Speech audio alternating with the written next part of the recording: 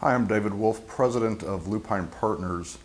The training of system users is one of the key components to a successful Yardi Voyager implementation.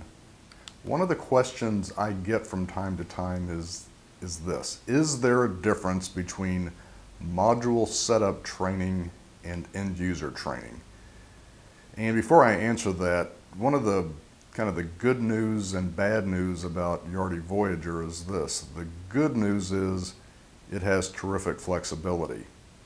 The bad news is it has terrific flexibility. So the module setup training, it's really not even training. It's really a demonstration of flexibility leading into a decision-making process. So the module setup training is training at the beginning of the implementation to show where decisions have to be made by users to determine how they want to use this terrific flexibility. Like I said, it's really a decision-making process more than anything, and many times there's also operational decisions that are occurring at this point.